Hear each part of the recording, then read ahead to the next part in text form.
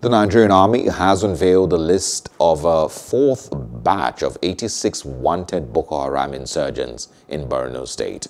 The Chief of Army Staff, Lieutenant General Tukur Buratai, with the Borno State Governor Babagana Zulum, launched the new list at the Nigerian Army Super Camp at Chabal in Konduga local government area of the state.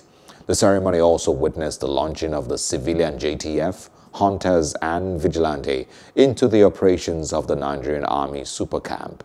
Lieutenant General Buratai said the two events were part of activities designed for the final push to the end of Boko Haram activities in the northeast region.